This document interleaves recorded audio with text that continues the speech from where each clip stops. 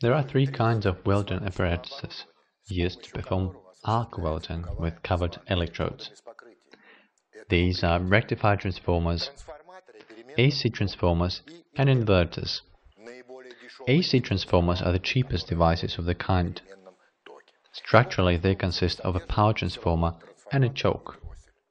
The welding current is regulated rather smoothly based on the principle applied in laboratory autotransformers. Transformer welding equipment weighs quite a lot, primarily due to the weight of the transformer itself.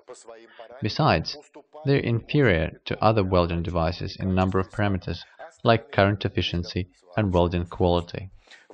Rectification devices operate off of direct current and can be used with carbon and stainless steels.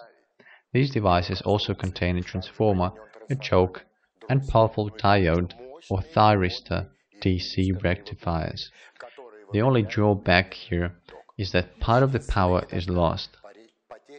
The key advantage is that the arc is more stable than in AC transformers. Besides, this welding apparatus can be used in operations involving both ferrous and non-ferrous metals. The structure of DC devices that have several stations can be efficient even when several welders work together. An inverter is a representative of the new generation of welding equipment.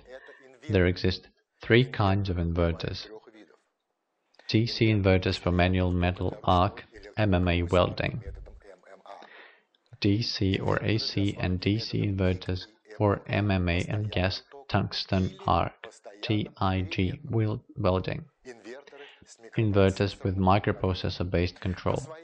In its essence, a welding inverter is a device that converts direct current into alternating current by changing voltage. In operation, a welding inverter uses high-frequency current of tens of kHz. The increased frequency of the current flowing through the power transformer helps minimize the dimensions and mass of the devices.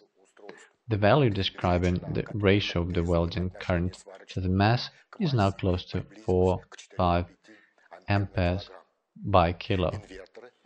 Inverters can be used even when power surges occur in industrial electric generators, as well as when using long cables.